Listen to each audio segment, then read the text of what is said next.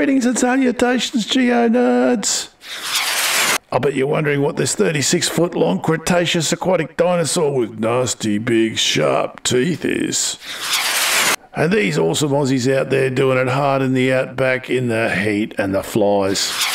And this thumping great big drill rig. Hang around, you'll find out.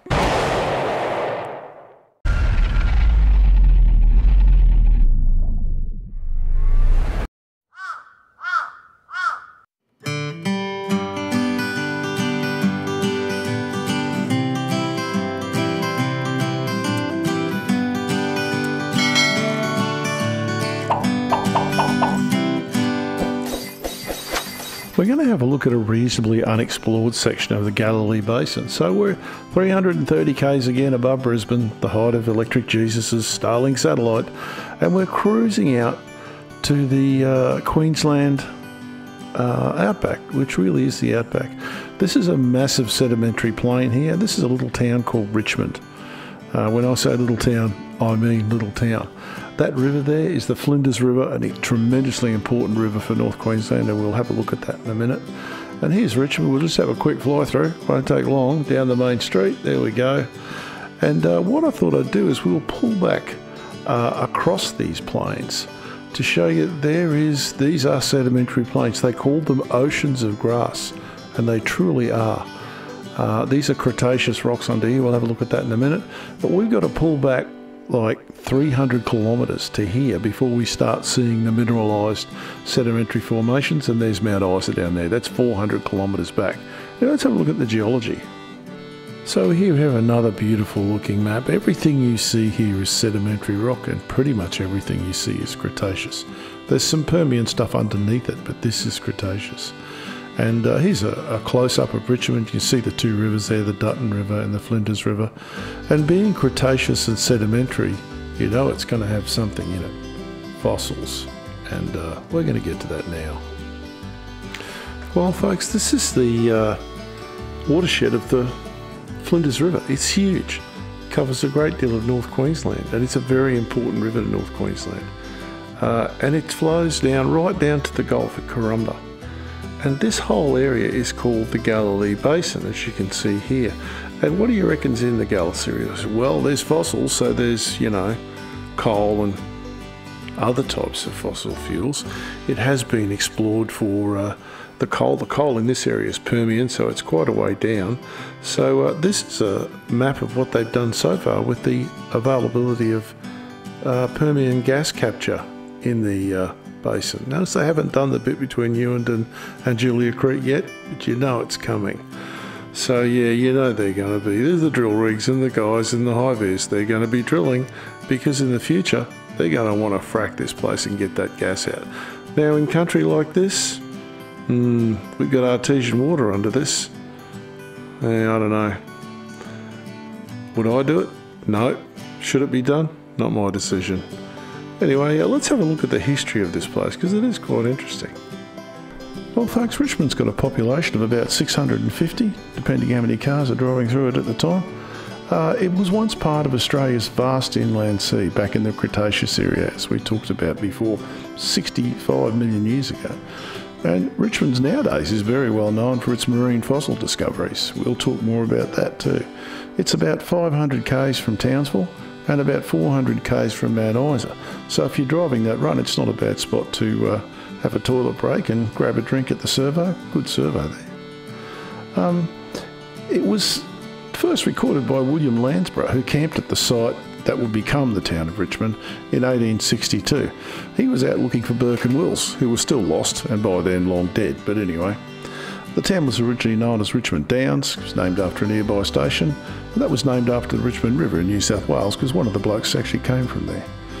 Then in 1880, gold was found at Woolgar to the north. We'll talk more about that very soon. In May 1899, the name was changed from Richmond Down to Richmond, and the Great Northern Railway arrived in 1904. So, you know, that was it. Nothing's changed since then. A few coats of paint, that's about it. No, that's not true. It's a great little town.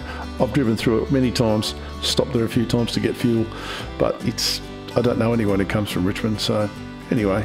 But actually I was driving up there once, and on my way from Charleville.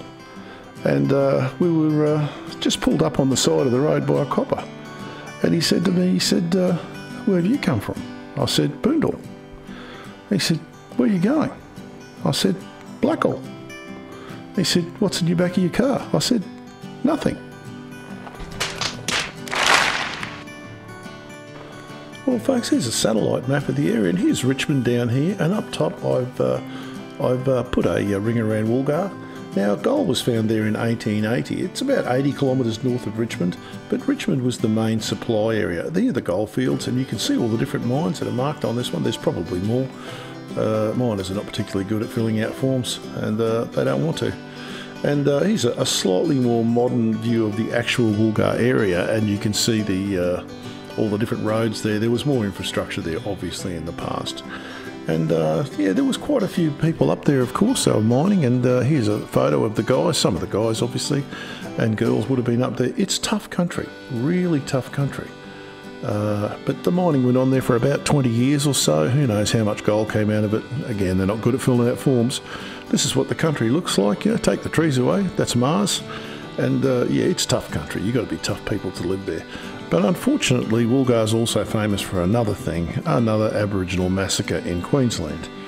So in 1884, some of the local settlers and gold miners complained about these black people causing them problems, and if you wouldn't mind just coming along and getting rid of them for them.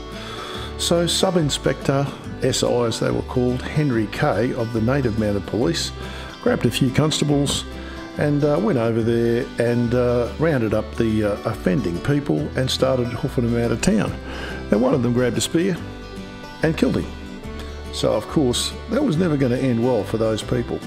So nobody knows how many people were murdered in retaliation for Inspector Kay's death, but a lot would probably be the correct answer. There was somewhere between 50 and 70 natives in the area at the time, Aboriginal people, and no one knows how many died, although there are skeletons that have been found in archaeological digs that show signs of bullet wounds. So yeah, but they don't know. They just don't know.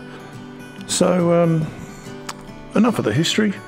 Let's have a look at some dinosaurs. I suppose that is history, but anyway, very ancient history. Well folks, here we have a map of the sedimentary basins in Australia. And so you can see the red ones, that's what we're interested in. They're the Cretaceous ones. Richmond's right in the middle of that. And you can see that about 100 million years will get you there. This is what the basins looked like when Australia was still part of Gondwana. And the type of, because it was an ocean, it was under the water, that's why there's different types of animals. And this is a fellow we're talking about, Kronosaur.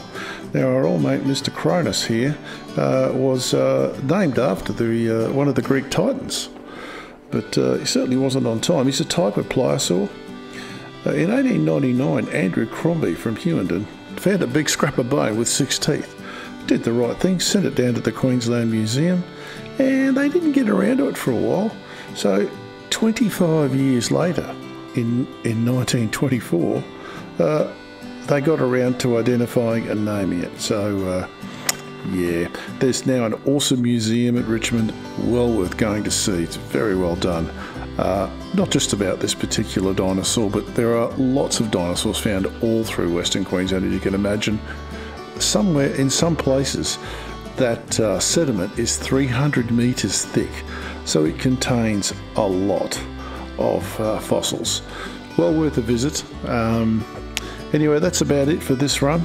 I really enjoyed this. I thought it was going to be boring, but T-Rox never is. You just keep digging till you find something interesting. Anyway, keep rocking. T-Rox out.